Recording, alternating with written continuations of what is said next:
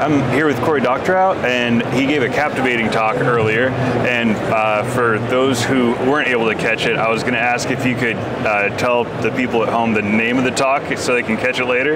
Yeah, the name of the talk was "Disenshittify or Die." Yeah, it was about how platforms are all becoming shitty. They're enshittifying. Why they're all becoming shitty at the same time, and what we can do to stop it and build a new, better internet that is enshittification resistant. Absolutely, and it was an awesome talk. Oh, well, thank you. In addition to your public speaking, I also saw that you're a special advisor for the Electronic Frontier Foundation. Yeah, I've been with the EFF for more than 20 years. I used to be their European director. Whoa, that's awesome. Yeah. For someone on the fringe of things that's interested in engaging, what's the best way for them to do that? Well, EFF.org is the place to go and sign up. For nothing, you can get on our mailing list. We'll keep you abreast of things going on nationally and where you live. You tell us what state you're in. We'll stay in touch about that. If you join up, we have a membership program. We also have something called the Electronic Frontier Alliance, which is a network of community groups all across the country. There's dozens and dozens of them that work on issues at the local and state level, and we coordinate among them. So a lot of model legislation and model local ordinances about things like making sure that the cops have to tell you if they're buying drones and subject that to public review. And those are things that we have helped groups pass successfully in one area and then bring them to other ones. Also stuff on public use of facial recognition and so on.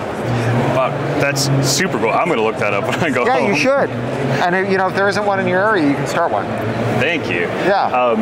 And to that point, I don't want to spoil too much of the talk, but at the end, something that caught my mind was you were talking about how we don't really get the full news dissemination of what's going on in legislation that really impacts us at a federal level. Yeah. Well, it's not legislation so much as regulation. It's antitrust, which is a very esoteric area of law at the best of times. But the last 40 years has seen very little action on antitrust. There's a real policy of just YOLO on antitrust, starting with Reagan, really, and right up until the current administration, Democrats and Republicans, they really didn't think there was any reason to bother enforcing it. And as a result, we've ended up with these monopolistic sectors. One company makes all the eyeglasses. They also own every eyeglass store in your hometown, like Lens Crafters and Sunglass Hut. They make more than half the lenses. They're every brand you've ever heard of: Dolce & Gabbana, Coach, Oakley. It's all one company. Cheers. They've raised the price of glasses 1,000% in the last decade. Right? There's three cartels that control all of the world's sea freight.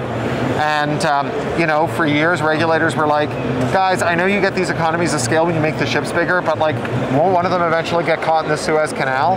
And the companies were like, what the fuck do you know? You don't run a shipping line. There used to be 40 wrestling leagues, and now there's one wrestling league. The weird, Trumpy, rapey owner of it reclassified all of his workers as contractors and took away their health insurance. And all the wrestlers you grew up watching are dying of their work-related injuries and begging for pennies on GoFundMe. So monopolies, they're everywhere, and they're especially there in tech. The web is now 5 giant websites filled with screenshots of text from the other 4. Memorable phrasing of Tom Eastman. And it is through that monopolization, that cartelization, that we see regulators no longer able to do their job because the companies they're supposed to be regulating are bigger than the government. And we see companies being able to Bigfoot startups and independents who want to enter the market. And we see the collapse of traditional consumer advocacy, right? You're not going to shop your way out of a monopoly. If you say you're like, you know what? I like low packaging in my groceries. That's better for the planet. When you go to the grocery store, you can seek out the low packaging options, but everything in your grocery store is made by 2 companies, Unilever and Procter & Gamble. So the low packaging version is also made by the company that makes the high packaging version. And if someone does make a local product that's, that people like, if there's some, leather apron clad hipster with a wax mustache who makes the world's greatest oatmeal cookie, they're just going to buy the oatmeal cookie company. And when they do, they'll put out a press release that says, we did this because we know our consumers value choice, right? So all all of the things that we used to have to move politics, democratic reform, making better consumer choices, they've all gone out the window. And so it's only by restoring competition law and the centrality of competition law that we can make everything else start to work again. And we have had in the last 4 years an epochal change in how we treat competition law. We've seen more action in 4 years than in the previous 40. And most people are normies about antitrust for like good reasons, like why the world's a big place. Why would you pay attention to it? Yeah. And that's fine, like I'm not going to shame you.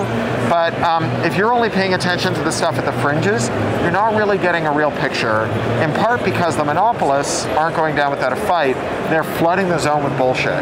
So there have been 100 op-eds in the Wall Street Journal about how Lena Khan, the chair of the Federal Trade Commission, is a do-nothing time waster who's spending public money and not getting anything done. They're not publishing 100 editorials about somebody who's not getting anything done, right? They're just pissed. But if all you do is get like your Facebook uncle who read that Wall Street Journal piece and then told you about it, where will you have heard about anything else? And so part of my mission now is to help people understand that this is a very critical juncture.